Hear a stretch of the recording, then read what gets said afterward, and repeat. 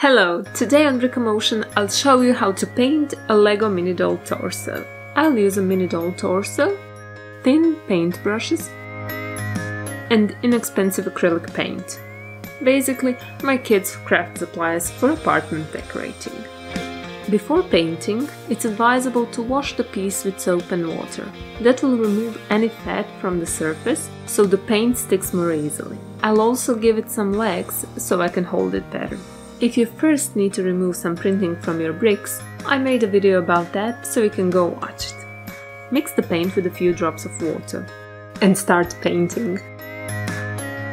I like to paint the outline first.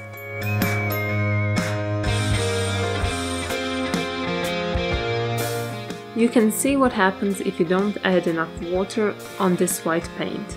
It doesn't cover the torso evenly. When you're happy with the first layer, leave it to dry. Yes, you will have to apply more than one layer, but the good news is that each layer doesn't have to be perfect.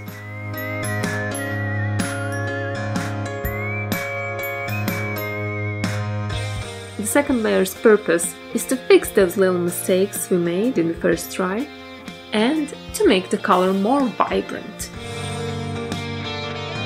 And we'll let everything dry again. Now I'll add silver highlights, because everything is better when it's shiny. Thin lines often require more work than painting a larger area. I'm trying to smooth out the line a bit with a clean paintbrush while the paint isn't dry yet. I decided to paint the lower part of the torso as well. To get the right hue, I mixed the blue with the white. A quick check that the arms are still movable, everything's fine. This time I also used enough water so you'll be able to see the difference in texture. When painting a larger area, try to be as quick as possible without painting out of bounds. Now, wasn't that a helpful hint?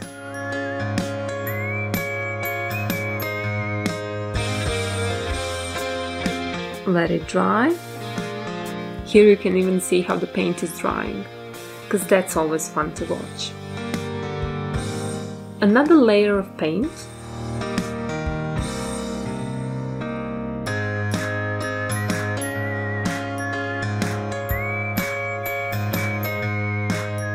Let it dry, and we can observe the texture difference between the blue and the white paint.